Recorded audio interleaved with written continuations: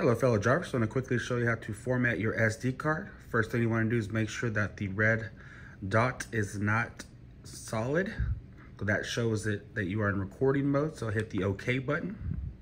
That stops it from recording. Hit your menu button. Hit the down arrow into your settings. Hit the OK button. Use your down arrow to go to format. Hit the OK button. Hit the OK button. It'll tell you to please wait while it's formatting. Once it's done formatting, you can just hit this menu button, hit it again.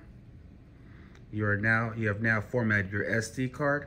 Hit the OK button, and now you're back to recording mode.